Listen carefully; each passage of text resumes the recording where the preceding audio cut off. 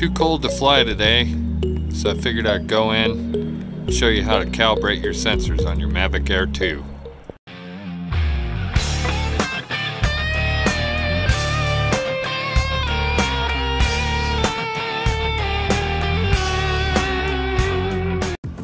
Please subscribe and click the notification bell. Hey guys, Montana Drone here, and today I want to show you how to calibrate the sensors on your Mavic Air 2. So, first thing you have to do is download the DJI Assistant 2 for Mavic. You have to make sure you download DJI Assistant 2 for Mavic. You can also update the firmware for your Mavic Mini as well on this application. Next thing you're going to need is at least a 6-foot cord. I tried this without a 6-foot cord and it did not work very good because you're going to have to hold the drone back to calibrate it against the screen. And you want to make sure you take off your gimbal cover.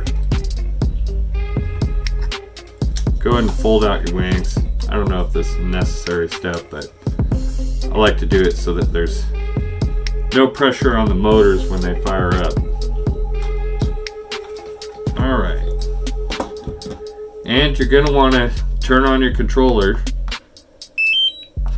like anytime you turn on your Mavic Air 2. Okay, so before you connect to DJI Assistant, make sure you turn on your Mavic Air 2. First the controller, then the Mavic Air 2. Because if you don't, it's just going to make you restart the drone and unhook from the computer and rehook it up again.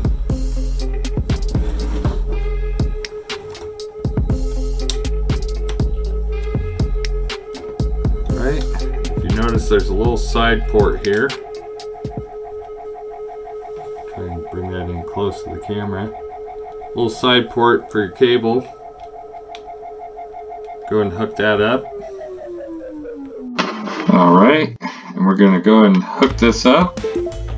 Your computer will want to connect to your SD card, but don't worry about it, you don't need to do that.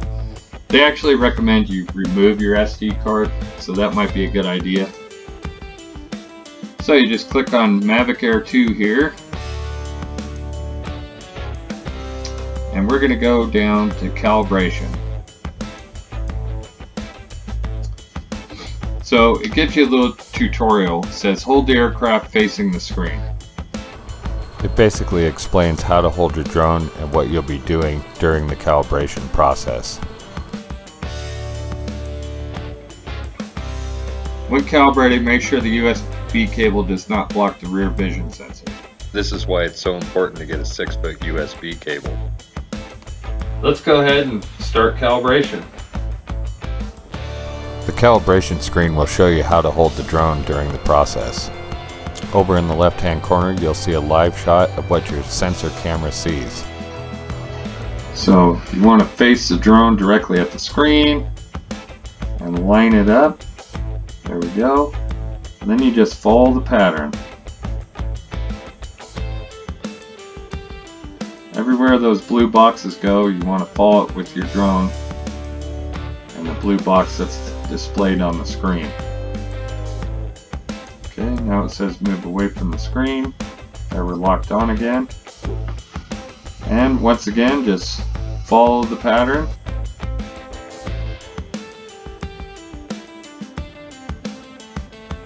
Okay, the front camera is done. Time to do the downward sensors. So you just lay it on its side, camera facing to the left, and line up your box. This is the most difficult part probably. There we go.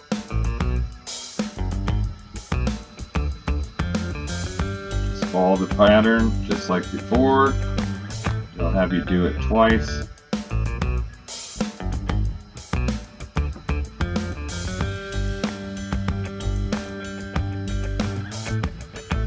Now it wants you to move the aircraft away and follow the pattern again.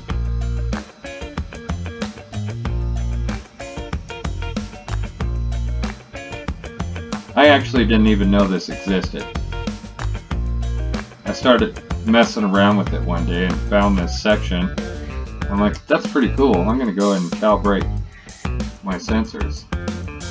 Okay, so now you want the rear cameras facing. Make sure your props are out of the way. Okay, just line it up again.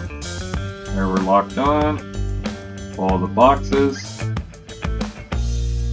Right down the line. Ooh. Doesn't matter if you get crazy as long as you go back to where you're headed. This isn't perfection, otherwise I don't think you could do it this way. Okay, lock it on, move it away from the screen, and just go ahead and follow the pattern again.